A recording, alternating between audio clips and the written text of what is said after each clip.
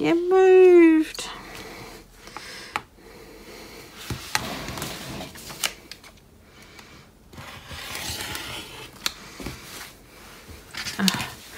And that time that you're like, you know, should I change the blade? Yes, I should change the blade. Do I know where my blades are? No, I don't know where my blades are.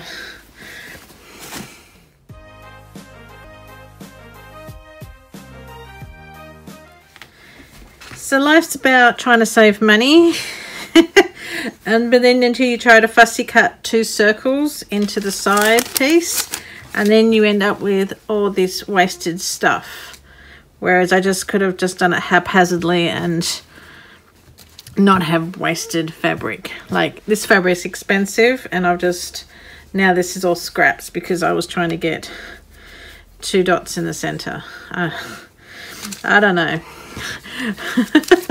Maybe I need to stop because I'm kind of annoyed with myself, and for doing that I'm going to have a cup of tea, and then I'm going to come back and cut the rest, because that pile here is just wasteful.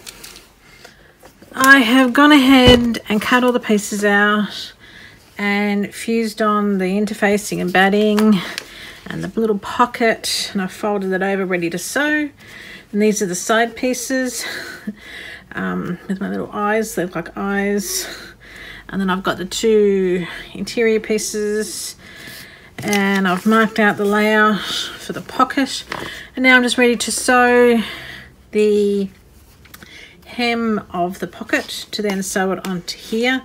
And then this is a pretty quick project. So, and then from there it's going to go for flying, I think. So let's just sew this piece and we'll move on.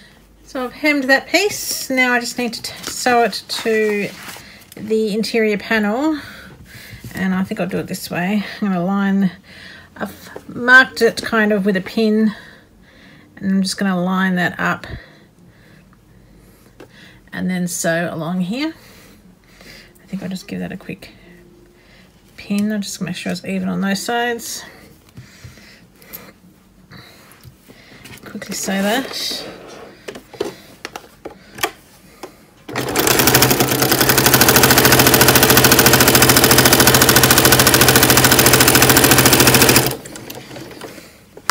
I don't think I need the walking foot on the machine, but it's there from the last project, so I will keep it on for this project.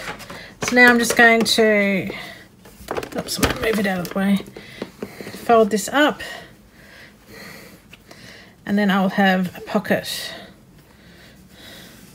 Look at the matching. That was not intentional, but looks pretty good to me. So I'll just pin it here.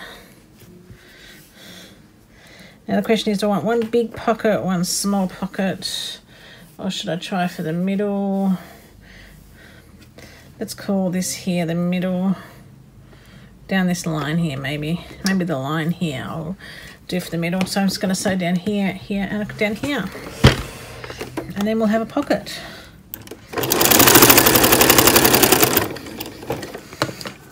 Probably could have basted that one, but it doesn't really matter. And I'm going to sew down this one.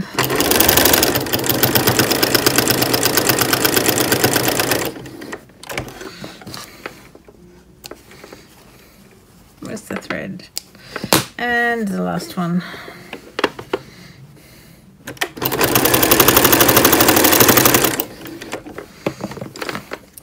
And then we're down to the next step. So basically now we just make a sandwich, and we sew from here all the way around, and then we're also going to do the same with the side panels as well.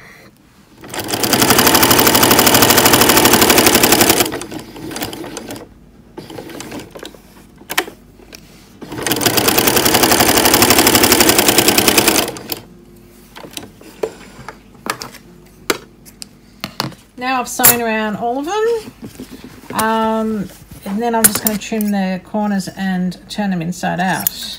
This is not a very technical pattern, so let's hope it's going to continue to be a not technical pattern, because it's actually kind of fun because it's not technical. Sometimes patterns are so hard and complicated. Let's see if we can turn it around, and then we're going to baste the top openings closed.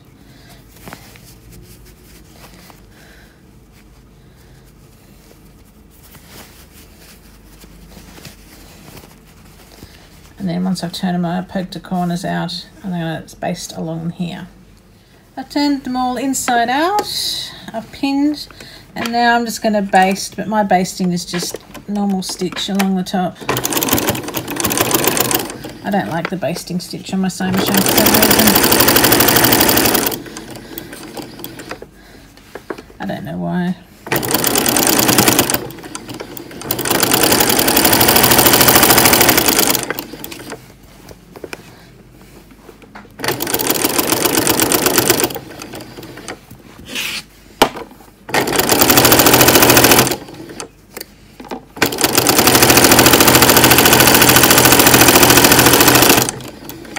Easy so far. Now I'm just going to mark where I need to put the side panels in. I didn't mark them before, but what I can just do is line up the seam line with my stitched line and come up. Oh, it's on the other side of the paper. Here it is, this line here.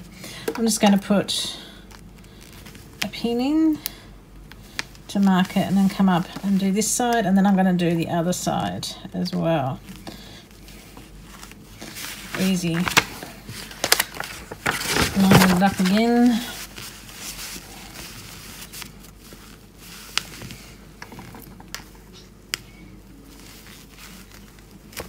Go. And then these is where I put the side panels, which are these ones. So we can just put them here, we sew them on. Okay, see it's starting to come together. Now the pattern says to whip stitch these together, but I was thinking that I could just stitch them because I think it's going to work the same. I'm just trying to line it up here. Get all the threads out of the way. It's a bit thick, but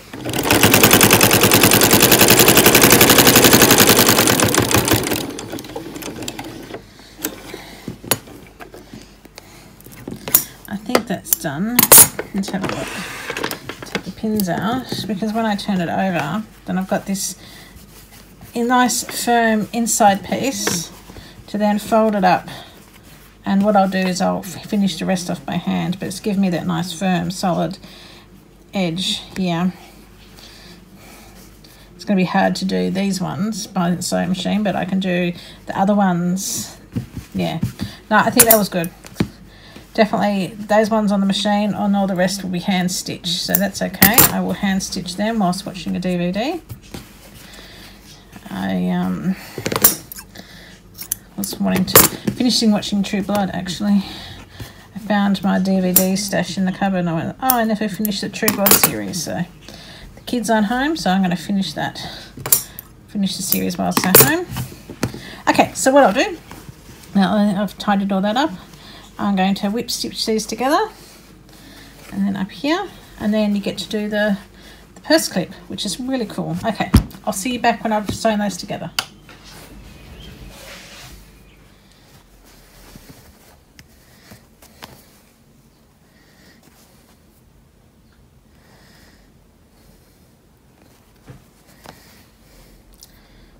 Sewing these is easier than what I thought it would be. Yep. And it's quite relaxing, and you can do it in front of the TV. You can do it with your kids talking to you. So it'd be good if you wanted to make a whole bunch and then just leave this step for when you've just got some quiet time away from the sewing machine, because it's actually easier than what I thought. And then check out this box that I'm sewing, and then all I'm going to have to do is do the clasp. So it's actually, you know, so far pretty easy. Now I think this next piece is actually the piece that's the fiddly piece, is the clasp. So I've got to get this the paper string undone. It's been a while since I've done a clasp. I used to do them all the time, but I just moved on to other things, and now I want to do it again for some reason. So let's just measure a twine. This pattern says to turn it into 4 pieces of string. It does, rather than like 2 pieces of string. So you got that piece, and then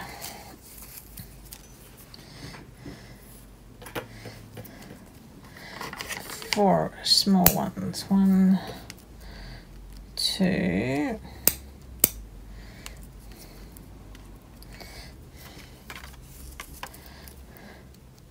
3. I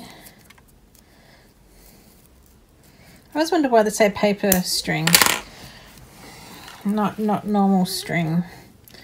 3, 4. The thing is, I haven't used my glue in a while, so that's going to be fun. I need to get a toothpick, I think. Alright, yeah, I need to find a toothpick. Let the fiddly bit begin. I actually might do this on a piece of plastic. See if I can get a bunch of glue out. Oh, it's not going to work. Anyway, the whole idea is put glue in here. And don't get any glue on the outside of the frame.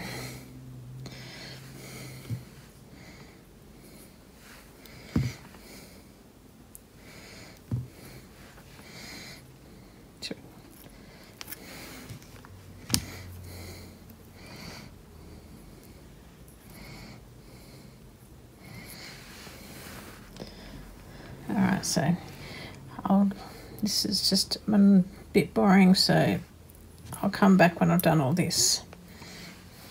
And then you do your magic wiggle, wiggle, jiggle, jiggle, and put it in, which is not that easy, unless of course you've done 1,000 of them. This is I managed to do one side and then I turn around and then it comes out the other side. I'm sure there's handy tips for this. But patience. Patience, patience, patience. So I'm going to turn around, fiddle with this, get it all done, and then come back and show you once I've got it in and I've pressed the centers, you know, the clasp closed. But look, it's working. Oh look, that piece is out, the string's out. It's all about fine jiggle, jiggle, wiggle, wiggle. But you can do it. Look, it's doing it. One step at a time.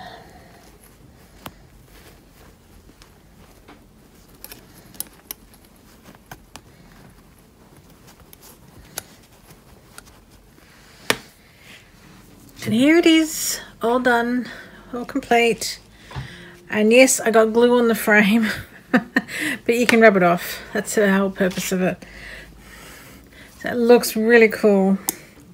I'm actually thinking I might put it next to my bedside table for dumping my glass next to my bedside table, because it's like perfect glass size. Like boom, I can put some stuff in here and my lip balm that I keep there. So yeah. I'm liking it. I like the style. I like how, well, I've squished it down a bit. Oops, I've dropped it. Oh my gosh, I keep dropping it. It's cool, isn't it? I really like it. I'm glad I made it. And it wasn't that hard. It wasn't that hard. So let me know what you think. I haven't used one of these frames before. I actually thought the frame was silver, to be honest, when I started. But anyway. It turns out it was gold. So you can buy these as a kit. You could buy them as a pattern. But you can probably use all sorts of frame sizes. But yeah, it's cool, isn't it? It's different to the normal purse kits that you get. I'm really happy with it. I think it's really cool. It's got 2 pockets in here. Yeah. All right, cool. Thanks for staying with me. Give me a thumbs up if you liked it.